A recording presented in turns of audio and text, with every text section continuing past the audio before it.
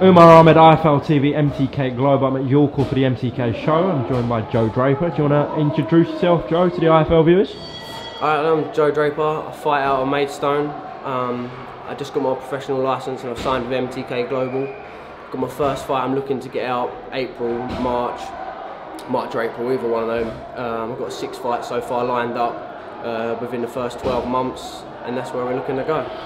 Now, you've been in combat sport, but not boxing before. So yeah, tell us why you've gone from MMA to boxing.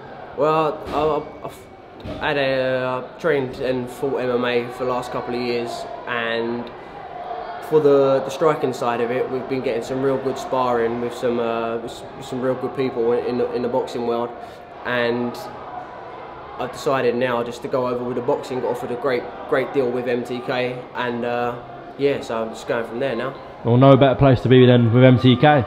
No, that's what I thought, to be honest. I was over the moon with the opportunity, and to have such a big name, asked me to sign with them and stuff. It was just, I couldn't really say no, to be honest. When are you making your pro debut?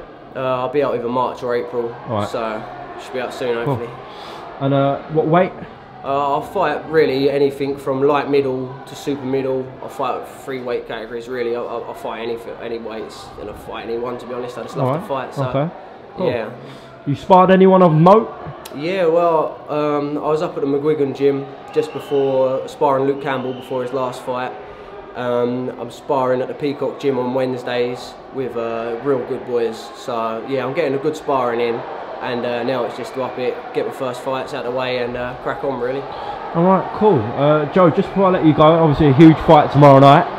You mentioned you might be fighting at super middleweight. Obviously it's a super middleweight bout. James DeGALE, Chris EUBANK Jr. Are you picking James or Chris? I don't know really. I can see it going both ways, to be honest, but I'll go with Chris EUBANK. I think he's got it, to be honest. Okay, any reason? No, I like the way he boxes really. Yeah, I think he'll. Yeah, I think he'll get it. Okay, Joe, listen, good to have you on the channel. Brilliant. And we'll see you either in March or April when you make your pro debut. Lovely, cheers, thank you very much.